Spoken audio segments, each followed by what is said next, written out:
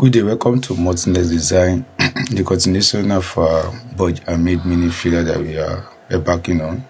So in the project, we are able to have done so much like ground floor plan, the first floor plan, the second floor plan, and every other detail that we have assigned to it, and we left some conclusion for you guys to do on your own. But in this particular episode, I want to be creating the camera view and the section view.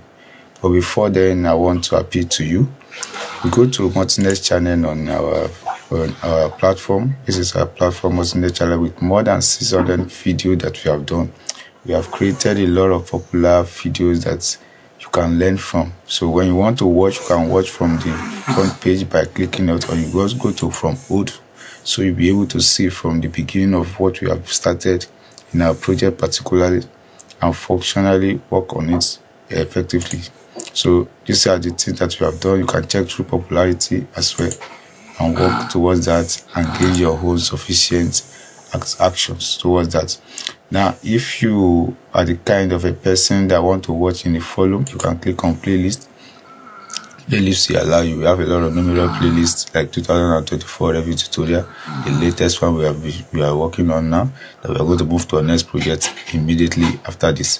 So those are the tutorials we have done in the past, and according to playlists, you can click and watch in the volume and things like that. So kindly click on join if you want to join and pay some certain amount of money for YouTube to be able to get you into what you just need to click on join.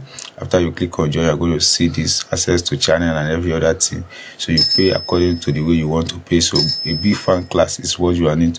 So what you have a big fan class to this, and if you need an access to design, like the template I'm talking about that anybody wants to get, just click on this access to design and I will get in touch with you and give you the full template of what you need. So that is the way you learn everything from us. So with this number of video that we have done, I think we have already been able to touch a lot of aspects of Revit from beginning to the end. So we have built a lot of different kind of projects that you can learn from, starting from different area, different type of residential design. So you can see. So now let us go back to what we want to do. So if you are here but you have never for once followed our channel, as I said, please subscribe. So what we do here now is that we click on the video aspect, which is what camera.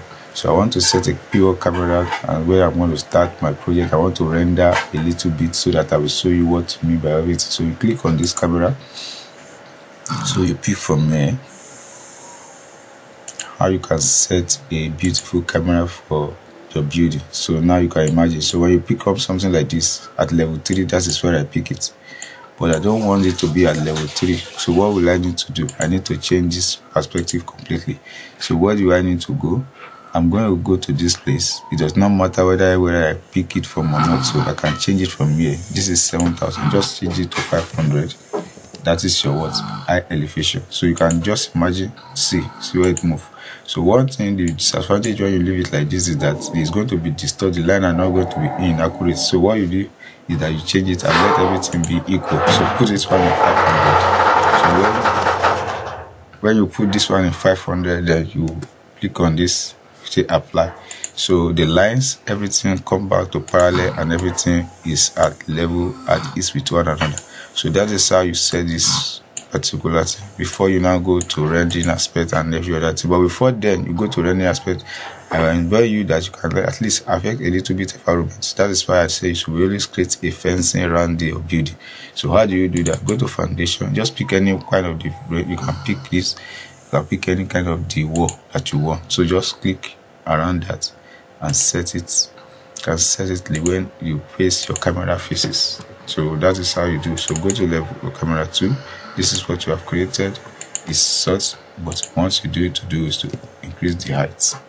So when you increase the height to like 3, so you get this in place. So you can just use your realistic view to check whether what you have done is accurate or not. So now this is it. So some elements are missing. If you are part of the tutorial that we have started from earlier on, you will see that okay, we have done some great thing in the beginning, from the beginning. But this is one of just the file that I saved. I just pick it up and let me just use to conclude this aspect, because I'm not going to continue with this again after this episode. So after I've done this one, now you can save it and then you start adjusting your project one after the other.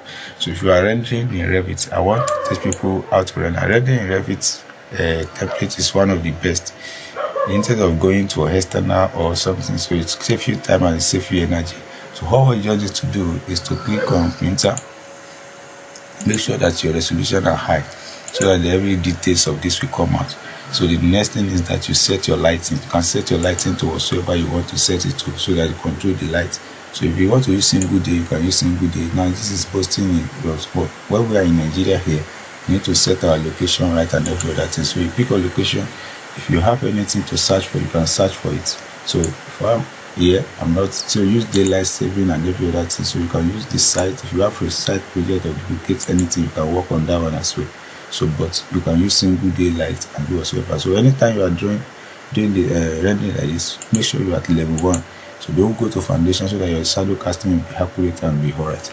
So after you have done that one, you can use lighting setting and every other thing you want to do as well. Just choose multiple and see every area that you want to. You can imagine the changes that you have here. So this does not mean that your render is going to be affected. It does not matter. So you can go here and return it back to where it's supposed to be.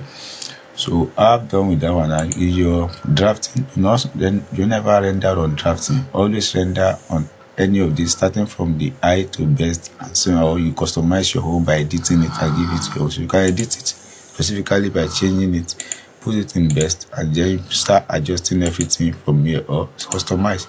So everything you adjust it until you get the satisfactory of what you need to get. So that is one thing about that. So we're done with that aspect. Now adjust exposure. Adjust exposure is one of the new things that you need to do. So when you look at it, we've done this one. This one is just at the default, but you can decide to change them one after the other one on your own, like cool on every saturation. So if you want your building to have different kind of effects, you can do it on your own and adjust the shadow the way you want it to be. Whether you want to be lighter, let it be more darker, the bright color and highlight, everything like that, let it be done. So if you do this one every day rendering, you are going to be seeing the effect. So play with it. Do not be afraid of using anything that you are seeing on this aspect. So if you want to continue, just click on render, but I'm not going to do anything here now. So what I need to explain again is your what is it called, section. So section part is that you pick up your section from here. So you draw the section all the way down, and then you adjust your, so that you'll be able to capture some range of view. So you go to view and go and see what you render and what you have selected. This is the render. You can cast shadow on this if it's possible for you. So you click on shadow, and if the shadow is too bogus, you can just adjust it. Let me just give you that clip. So this display, from display now you go to lighting, and the lighting section you change this one, just the lighting alone, just increase this one to something like 175. You change this one to 10.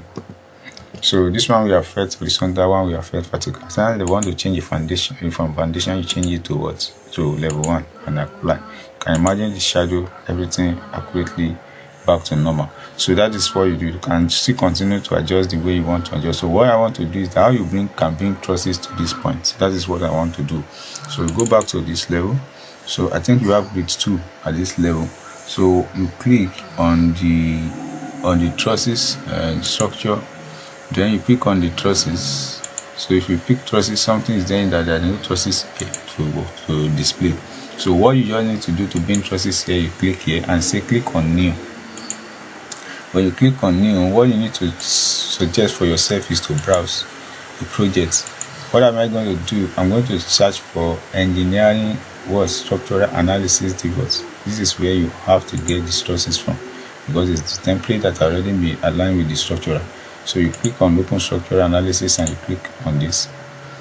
So you know the level where you are, level 1. So you come back there to come and do the work you need to do. So when you stay here, while you click on trusses and you click on trusses again, the trusses is coming out here because this is it. It's already been structural activity. So you can draw this and bring it into space. So when you draw this one, you look at it, see okay for you. You can check it on 3D whether that is exactly what you need. So if it's exactly what you need, so it's okay for you, just click on that and you say copy to what? Clipboard. From copy to clipboard, go back to the level where you are doing your design. So at this level, what you need to do is to draw this at level, the highest level, which is level 3, or anywhere you know that okay, you can sufficiently do the work for yourself. So you can do that at section 2 if you want to, but let us do that at the level where we are doing. So what do? We say modify and say paste from clipboard or align to selected view. So I'm going to select it to level 3. Yes, so it's aligned there. Everything has come to that position, so it's there. This is it. So you adjust it and bring it to this point. So I've done that. So click here and say go to view. So this is what you have brought. So what did you do? You can now start to adjust them one after the other. So the trusses are started from here. The bottom point is that the starting point is starting 0, which is okay. So if you are okay with that, good for you. So if you are not okay, you can click on this and change the position where you need it to be changed to. So what you have done here is that you delete this, go to roof plan. Then from the roof plan, you can click on the structure, then you click on the trusses. So at this end, you align it to this one and let it snap to that. So immediately they join together with that, you go to section and go and sit at the section which you have created. So click on the section here and go there. So this is what you have done. So you can now adjust this one and bring it down if it's suitable for you. So I'm starting it from where? From 0. So the end here at 0 as well. So you can imagine, so everything has stepped down to the level I want them to be. So after I've done this one, just like I can click on this one and say attach.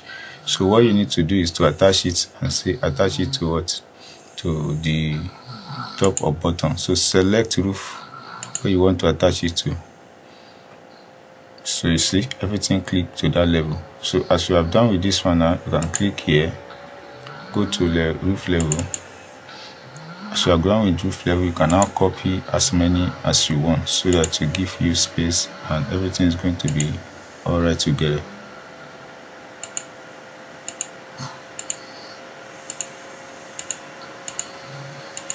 So you have done that, you can check it again from the section that you are drawing. So you can go to your 3D, just say 3D completely, then you click on your roof. Can you see? So you can hide it if you want. I'm not going to teach you the tutorial for the this. There's so many tutorials on YouTube that you can check that. So check YouTube for more tutorial about that. So this is just a way of teaching you how to bring your trusses into this. So that is just what I need to explain to you. So you want to do your quick work and everything. So as I've said, try as much as possible, go to our channel and watch. At the same time, subscribe. We have a lot of this that we have done. So you can watch as much as you need on this channel, and you are not going to be tired, but you are going to get yourself improved on a daily basis about design, how to plan your work, and how to become a project manager, whatever you want to do. Whether if you don't have a foundation of architecture from beginning, this channel will help you out by using Revit.